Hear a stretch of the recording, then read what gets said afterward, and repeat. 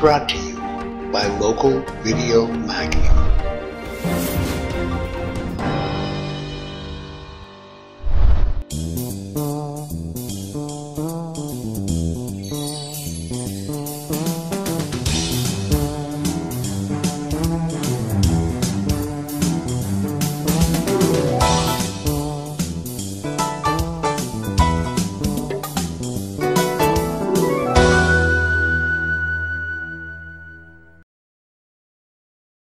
Hi, Kim here, Hockey Mom RD. I had to show you what we found in the grocery store tonight. This was a find from when the boys were little. They love these Dole fruit snacks. They're 100% natural, no artificial colors. Each bag contains about 3 servings. A serving is 21 of those little cubes that you see there in my 1/3 cup measure. That will provide your skater with 24 grams of carbohydrates, which is about equal to 1½ slices of bread. This would be a good quick snack in that hour before ice time, along with some water, provided they've eaten well throughout the rest of the day.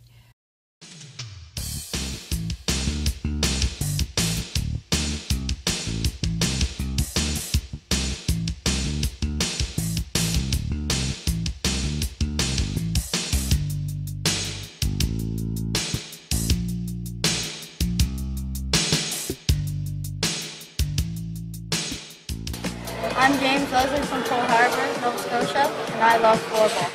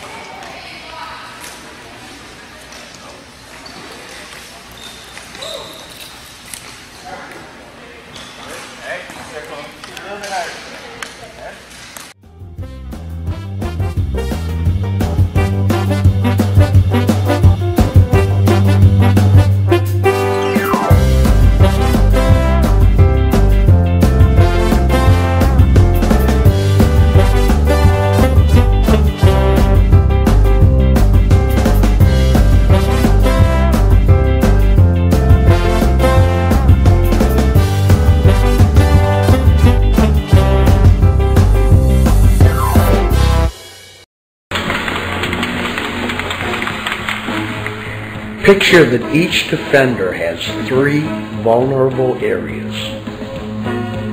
Then, with a pair of obstacles arranged to simulate your opponent's skates, toss the ball through a slot and dodge around towards the opposite side. New players will get away with regularly throwing the puck through their opponent's skates, but advanced players will want to use the outside slots more often.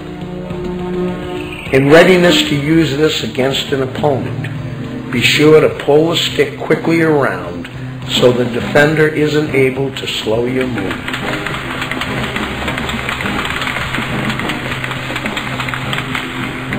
Cupping over the puck is the only surefire way to cut without losing the puck or ball. Usually, cutting towards the backhand is easy.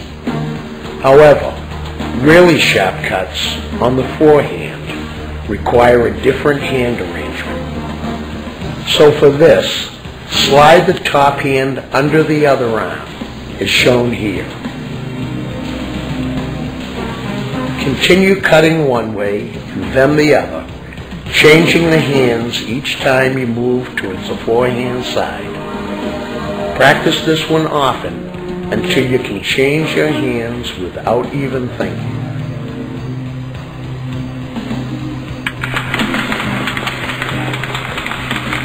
Defenders often move where they think you're going. So try to develop some head fakes to make opponents think you're going one way when you really intend to pull the ball back and go the opposite way.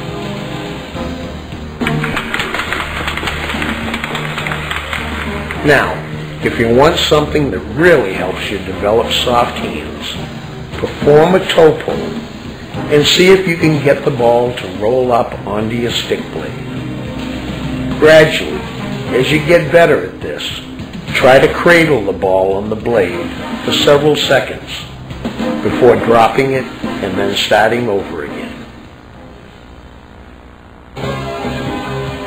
Once you've seen these exercises, my suggestion would be for you to start with the first 3 or 4 and see if you can master them by practicing for a few minutes a day. Hey, a ball like this is small and it can be carried in your bag or even in your pocket, giving you the chance to practice anytime the opportunity presents itself.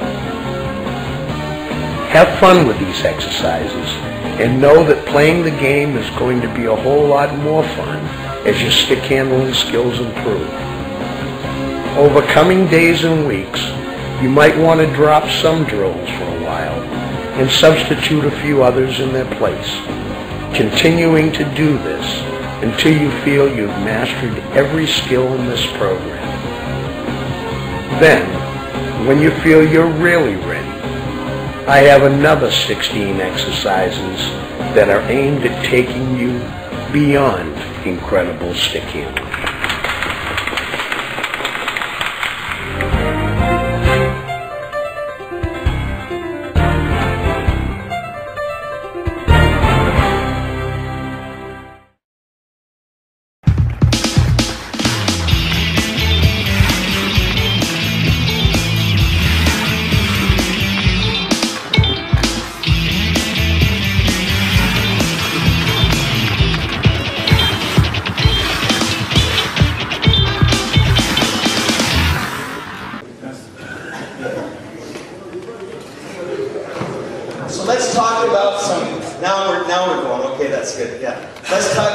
Misunderstandings and some myths of power skating related to game performance skating.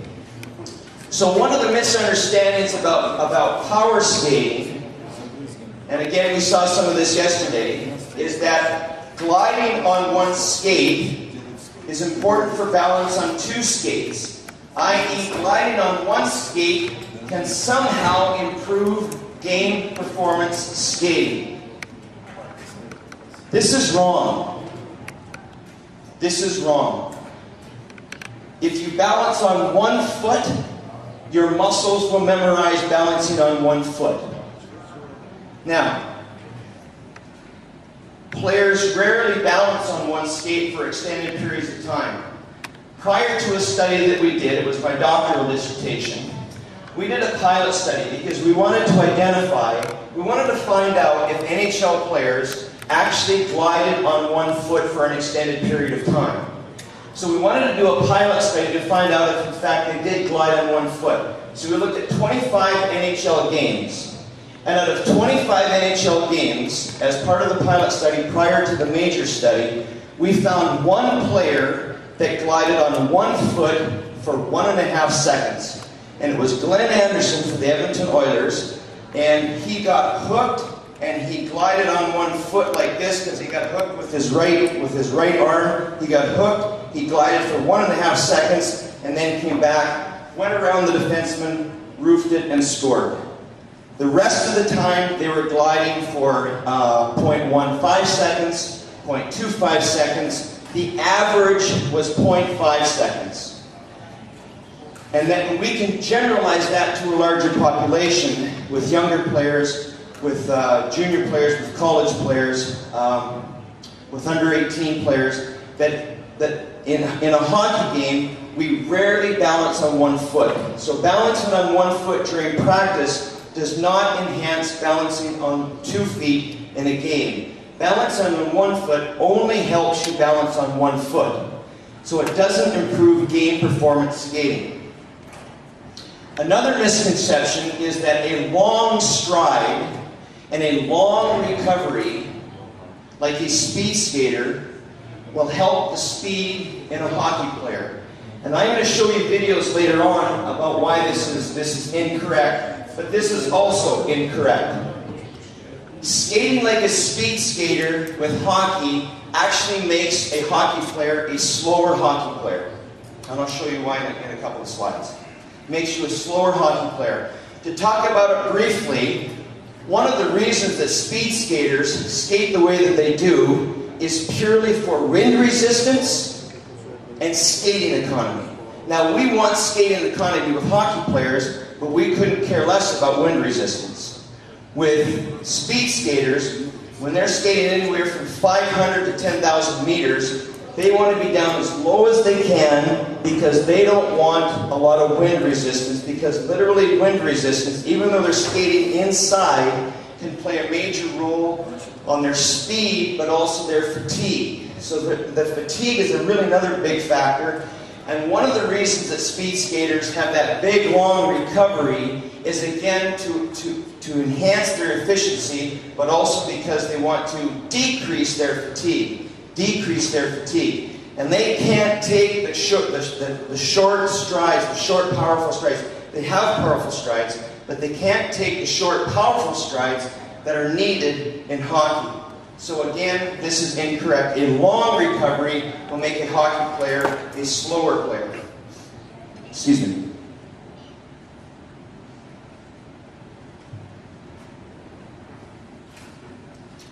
One of the biggest misconceptions, and the one that drives me absolutely bananas, crazy, I don't know if bananas translates, crazy, is that arm movement forward and backward, a lot of coaches and power skating instructors call it pull the rope. It looks like this. So the premise is that they think that if you are going forward, all of your movements should be forward and backward. Well, literally, this is against the law of physics. Sir Isaac Newton, his third law was, for every action, there's an equal and opposite reaction. In fact, hockey players literally and biomechanically cannot move their arms forward and back. It's impossible. And especially when they have two hands on their stick. They cannot move their arms forward and back. Think about this. Think about how ridiculous this looks. If you have your... I'm going to explain this and then put the microphone away. Think about how ridiculous this is if you have two hands on your stick. That's not skating, that's canoeing. That's kayaking. It's actually kayaking, right? You can't do that. We'll talk more about that in a second. So here it is. In order to develop high-performance muscle memory, the hockey player must practice skills and movements that are used during a game. All right, now, let's start talking about some research. We'll have about 2 or 3 slides with research, and then we'll actually show a video which corroborates the research. So, this is research that we did, and we published it in 1998 in a journal called the Sports Medicine and Training and Rehabilitation. And what we did is we analyzed NHL forwards in quarter-second increments. So, when I did my doctoral dissertation, the good news was that I watched hockey, and I watched a lot of hockey. The bad news is that I watched hockey in quarter-second increments. So I had to drink a lot of coffee to stay awake to watch hockey in quarter-second increments, all right? So what we came up with is we've realized, now, based on that pilot study that I was talking about before, we identified that there were 27 important skating characteristics that are used by NHL forwards. 27 skating characteristics. We started with 54 and narrowed it down to 27. All right, so we have what we call timed skating characteristics. Now, if you just bear with me with these acronyms, this stands for 2-foot glide. This is what we call cruise strides. C, cruise strides. This is medium intensity skating. This is struggling for puck position. So this is any time there is stick contact or body contact, struggling for puck or position. This is low intensity skating, backwards skating, high intensity skating, a 2-foot stop, or actually 2-foot stationary. So you're just stationary on 2 feet. And then 2-foot glide with the puck. Now look what we found. The majority of the time that NHL forwards are on the ice, they are gliding on 2 feet. 39% of the time they are gliding on 2 feet. And I'll show you in a second, all right? 16% of the time, they are taking what we identified as cruise strides. So a cruise stride, we identified it as any stride to maintain speed or maintain position. So it could have been one stride, it could have been 2 strides. Typically it was like 1 to 2 strides just to maintain position or maintain speed. Medium intensity skating was 10%, struggling for puck position was around 10%. Low intensity skating was about 6.4%. Now, this is the one that we found interesting, that backwards skating and high intensity skating were almost identical. Now, when you first look at that, you're like, well, how can that be? How can they skate backwards as much as they skate forward? Maybe high intensity skating isn't that important for NHL forwards. And then we thought about it a little bit more, and the fact is that this actually makes perfect sense, because they're not skating at a high intensity a great amount, but this may be the most important characteristic, the high intensity skating. I see a couple of people nodding their head in agreement. This may be the most important, but the fact remains they spend a lot of time on gliding on 2 feet. Now, just bear with me, because not the next slide, but the next slide after that, you'll see how it's interspaced from the drop of a puck. So then, we had what we called frequency. So the time characteristics was how much time they spent in those characteristics. Does that make sense? Okay. Now, frequency characteristics were how many times the skating characteristic occurred, all right? So this is left crossover turn, left gliding turn, right crossover turn, right gliding turn, stop and start, forward to backward pivots, backward to forward pivots, left crossover turn of the puck, left gliding turn of the puck, right crossover turn of the puck. So the first thing that we noticed is the NHL forwards turn left more than they turn right. But it was not statistically different. When we analyzed it statistically, it wasn't different. But they had more crossover turns than they did gliding turns. They didn't stop and start very much. They had a fair amount of backwards, and they really don't carry the puck very much, which is something we already know. Now, this makes more sense. This is what happened with the NHL forwards that we analyzed from the drop of a puck. So 30 seconds from the drop of a puck, excuse me.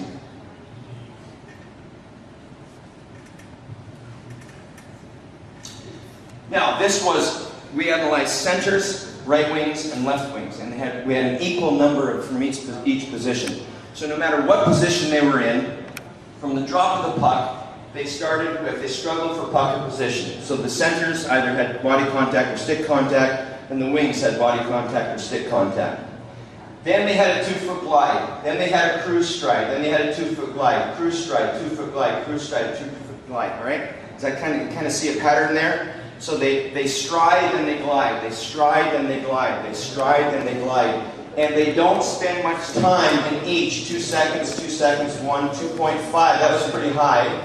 1 second, 2.5, 1 second, 2.5. The average amount of time they spent in the skating characteristics was 1.5 seconds. 1.5 seconds.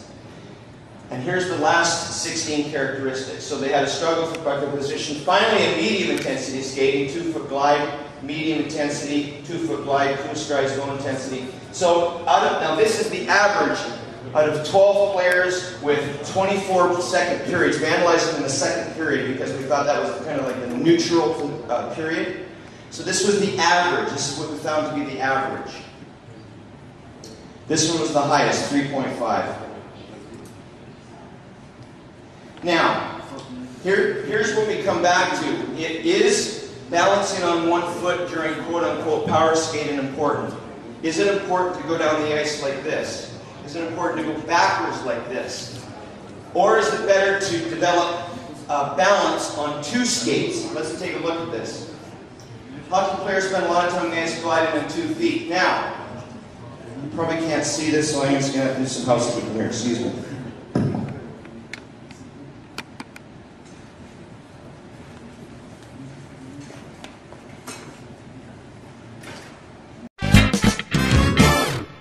Dennis Chighisola, The nature of our game ranks with other high-level essays, authored by the likes of Gladwell, Percival, and Coyle.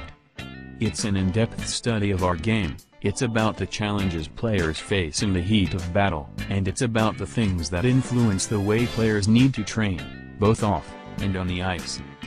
Get it now, and be well armed to answer almost any question that arises about our game.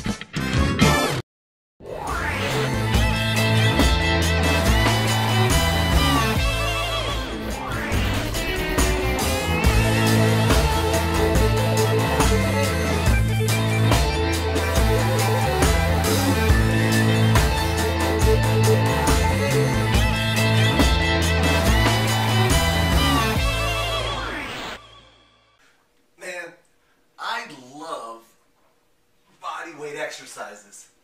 But you know what I really love about bodyweight exercises? Is when I can do bodyweight exercises.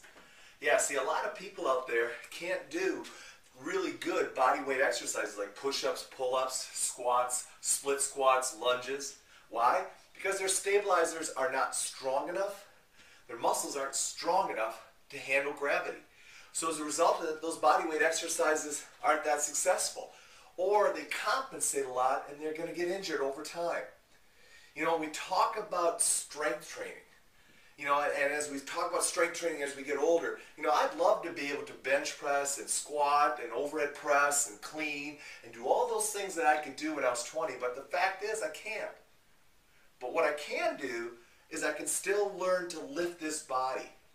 And I want to be able to lift this body for a very long time. Matter of fact, I want to be able to lift this body with some external load, like when I'm carrying a box or when I'm carrying my grandchildren or when I'm going ahead and having fun with my kids. I want to be able to go ahead and grab them, hold them, and I want to be able to carry them. So I've got to be able to handle an external load, but that doesn't mean I've got to be super strong. What that means is I got to be super functional. Yeah. So as we get older and we go into fitness over 40 and 50, like we've been talking about this week, strength to me becomes much more of a functional challenge than it does a resistance challenge. As a result of that, I've adapted my workouts to incorporate some key things that I think are really important that you need to go ahead and consider. Number one, I think bodyweight strengthening is phenomenal.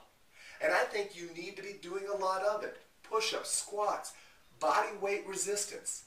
But the problem is, can you do it for long periods of time, like 20 seconds, 30 seconds, maybe even a minute? You know, a lot of people can't do push-ups for a minute. A lot of people can't do more than 5 push-ups. So how do you get them to train bodyweight exercises? Guys, bands allow you to assist any bodyweight exercise. And I've showed you that very often. So bodyweight exercises, as you get older, are awesome because they work on coordination and balance and stability. But if you can't do them, you got to figure out a solution. Bands are going to allow you to assist all those exercises. Assisted lunges, assisted push-ups, assisted pull-ups, assisted squats. Man, you name it, you can assist it if it's a bodyweight exercise. So that's the first thing. Bodyweight exercise, but assist it when you need it. Second thing is integration. Guys, sitting on a machine and pushing is not the answer. Working on integration, your ability to move 2 or 3 things at one time, your ability to incorporate your lower body with your upper body while you're doing a strengthening exercise. Let me show you what I mean. You know, you can go ahead and put your feet staggered and push. Now, this movement is going to incorporate my trunk and my upper body. Let's get my lower body involved. Let's go into a squat and push. Now I got my lower body in. You'll be amazed at how many people can't integrate that and can't coordinate that. How important is that?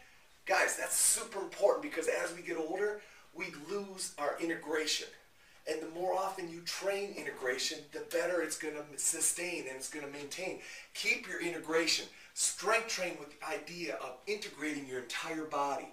Doing squat presses, squat pulls, squat overhead presses, split lunge overhead presses, split lunge rows. Put your entire body involved in it. Next thing is, we got to keep teaching our body how to handle forces from different directions. So when I put my body hooked onto this band, and I come out here and I'm doing assisted lunges, Or I turn around and I do resisted lunges. Guys, horizontal vector. You got to keep teaching your body how to handle a horizontal vector so you start handling momentum. And your body can go ahead and control that momentum. Guys, that's going to be the key to your longevity, is your ability to handle momentum. And the only way you're going to train your body to do that is using horizontal vectors, not just vertical weight-based vectors like dumbbells and kettlebells. You need to start incorporating more horizontal-based training. You also need to go ahead and allow yourself to rotate and turn. So now I can go ahead and I could do a simple body weight squat, which is a vertical vector for my body weight, but I got a horizontal vector on it, so it's teaching me how to stabilize on this side while I'm doing a squat. Man, I hope you understand that, because you know what? Horizontal vectors are huge to our ability to age gracefully and stay functionally strong. The last thing I want to talk to you about is changing tempos. We've talked a lot about our body's weaknesses and what's going to happen as we get older. And one of the things we talk about is response time. Our ability to respond to situations so that our muscles are ready to fire when we need it. Guys, work with different tempos.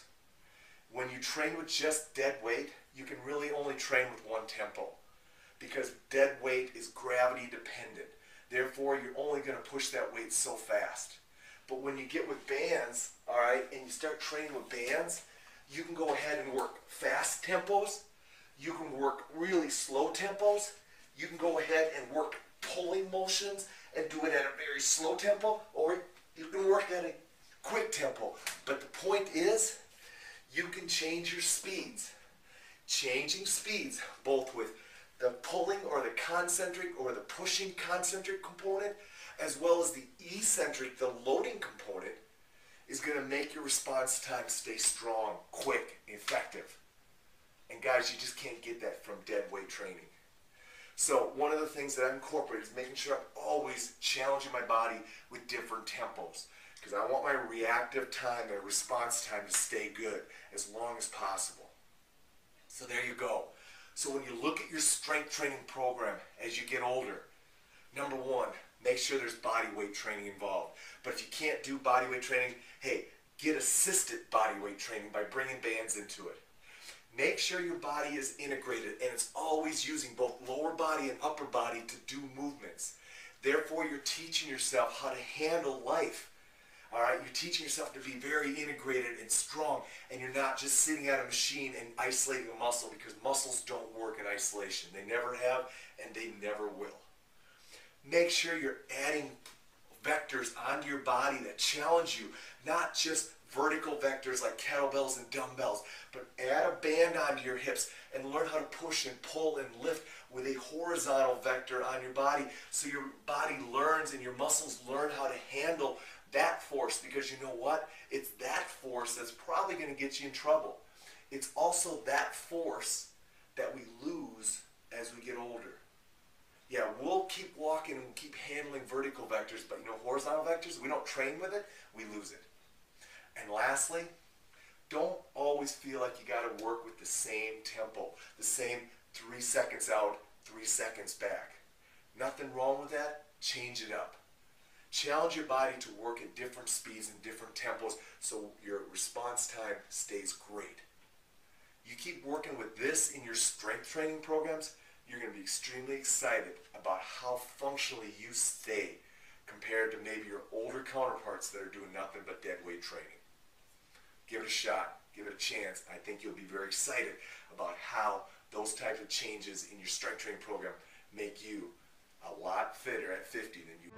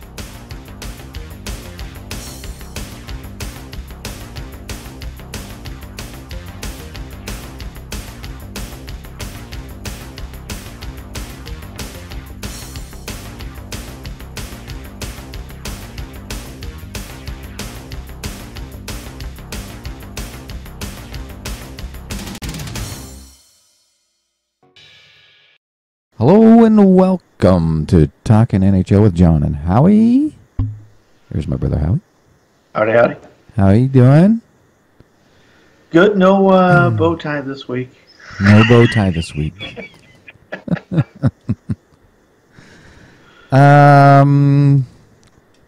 Trades, Howie. We are coming up on the trade deadline, and we have had some trades.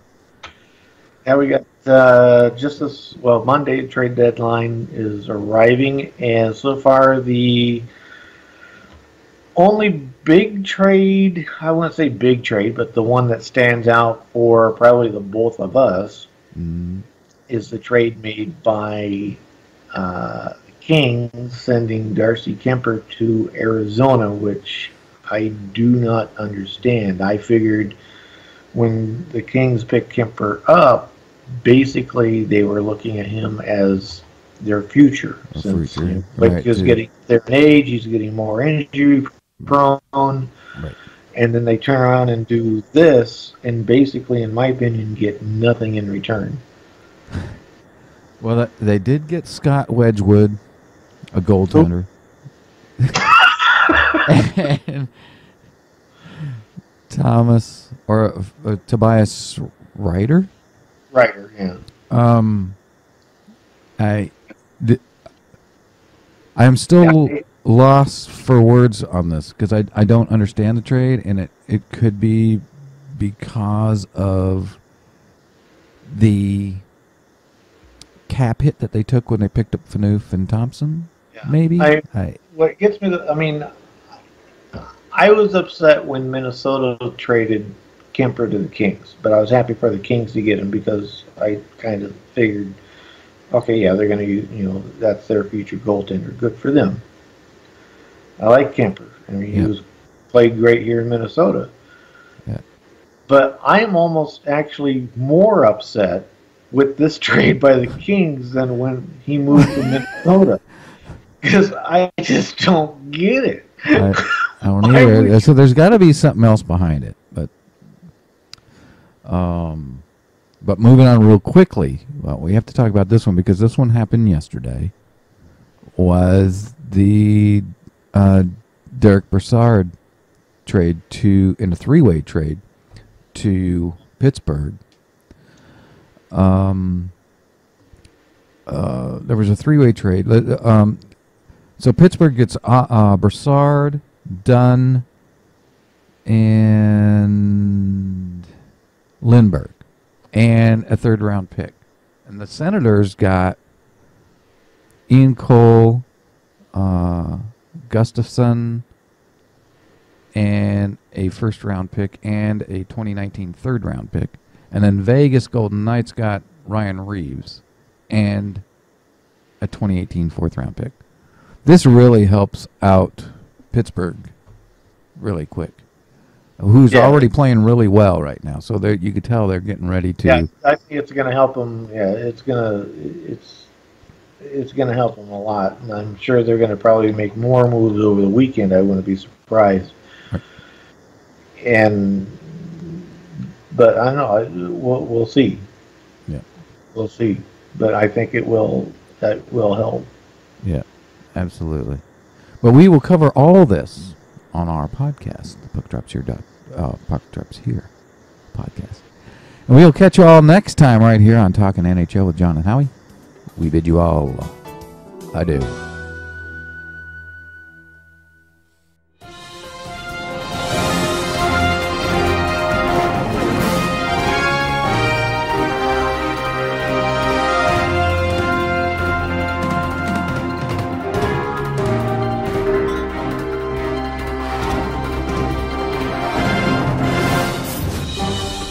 This programming is brought to you by Local Video Magazine.